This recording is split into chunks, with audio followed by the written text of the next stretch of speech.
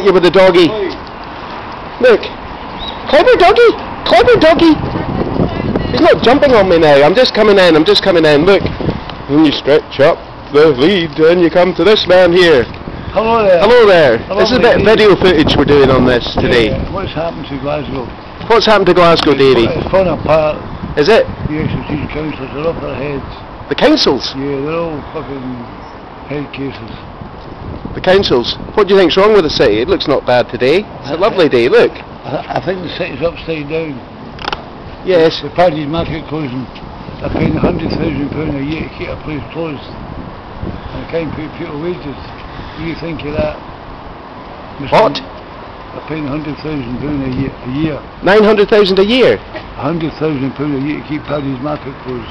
100,000 to keep Paddy's Market closed? Closed. So that's Mr. Matheson for you. That's terrible. He's costing the city. See you again. Have a nice day. Okay, take care. So it's corrupt. Okay. I knew that. Bye bye.